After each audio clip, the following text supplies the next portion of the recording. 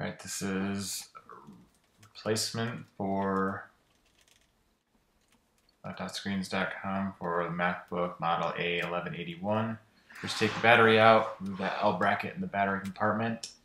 There's 3 screws for that, and then you remove all the other screws inside the battery compartment, around inside there, except for the 2 on either side of the where the battery actually connects.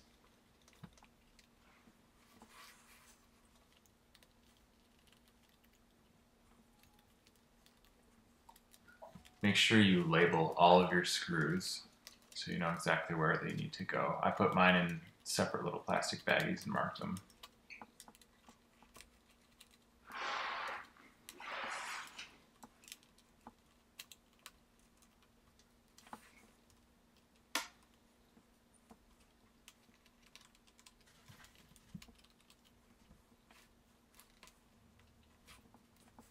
Next, you take the 3 screws off the bottom of the laptop,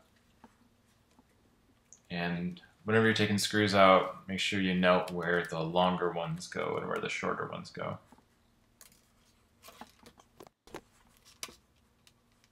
After you get those 3 out,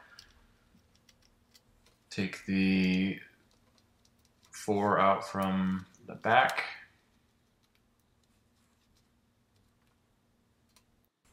And then you're going to take all the screws around the sides out.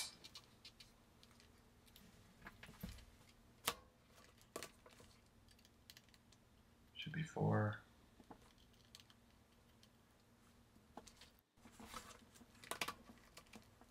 Okay, the keyboard should come out now. Be very careful. Unplug it. The plug will just pull straight up off of the motherboard.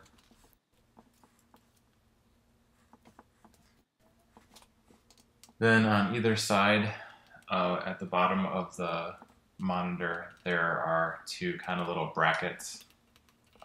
One of them has 3 screws and the other one has 2. You're going to take those out. Basically mount the screen to the actual laptop.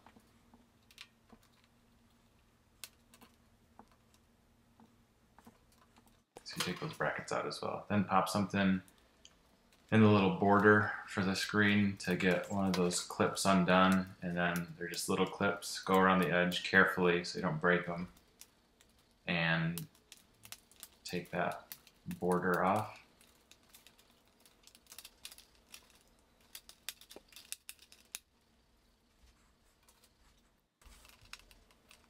Next, you're going to take that white piece of plastic with 3 screws, the bottom out. It holds the inverter cable. Remember how that goes in there exactly, because it's kind of a pain to get back in. Pull that off, and that exposes the inverter cable, which you're going to unplug. You're going to unplug that little white plug on the side there. It's kind of a pain as well. Just be careful with that. Alright, then you're going to actually unscrew the LCD panel from the computer. There's just screws right around. You can see there's a metal frame, kind of holds it in there. Just undo all those screws, except for the 2 tiny screws on either side of the eyesight. You don't need to take those out.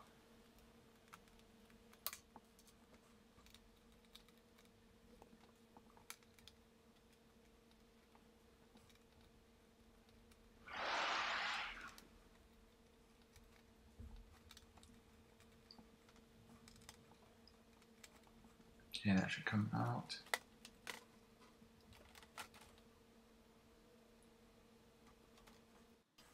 Fold it down, and then that little metal frame around the panel, there's screws sticking in all sides of it. Just carefully take all those screws out. Once you get all those screws out, that border should come off. I left the eyesight plugged in just because it was easier. I didn't want to break it. So undo all those screws on the sides and the top.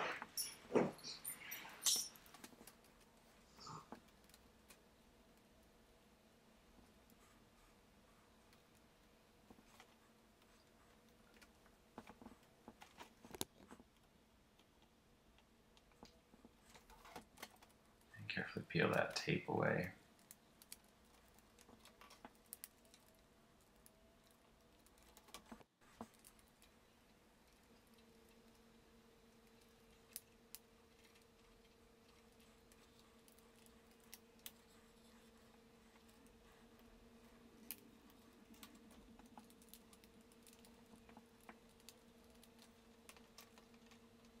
And the last thing you're going to need to do once you peel that tape away is actually unplug the screen from the computer.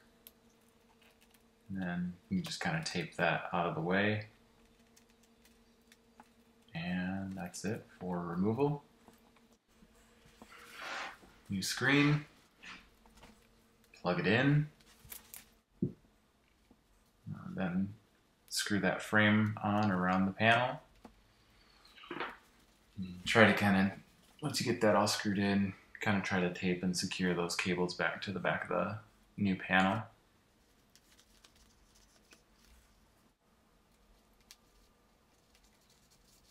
Make sure everything's in place where it should be so that I can lay flat up against the plastic case.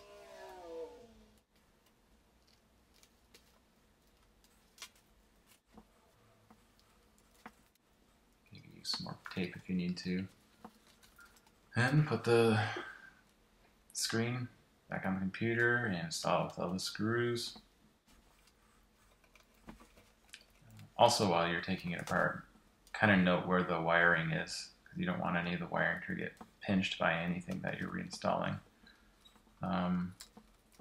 Plug the actual panel in, back into the inverter cable in, then put that little plastic piece on there, the 3 screws. Make sure you note where you're routing that little wire for the inverter cable. Then you put those 2 little brackets on either side of that white plastic piece that covers the inverter cable. Those little mounting brackets for the actual clamshell.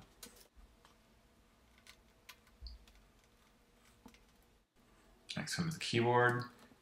You're going to want to plug that in straight down onto the motherboard, and when you're putting the keyboard back in, the right side you're going to have to slide in first, so kind of push it down and slide it in, and then the other side should snap down into place too.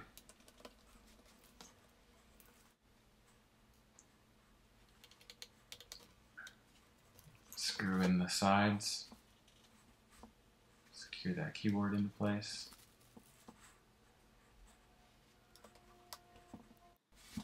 Now that little border that goes back on there, that white border, I removed all the clips from it and put the clips on the actual computer and then put it on that way because it was pretty difficult trying to install it with the clips on the border piece itself. Just got to be careful not to break those clips. Okay, make sure that it opens and closes as it should. Screw the 4 screws in the back.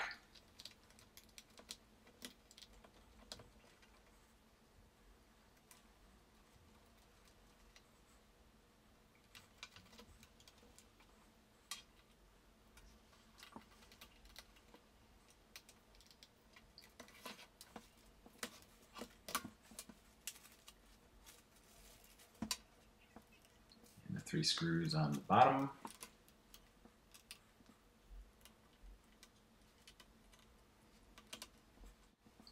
Then install all the screws that go in the battery compartment. Once you get all those installed, then you'll reinstall that little L bracket that covers the memory slots. 3 screws there. Then you can install your battery and you should have a new working screen.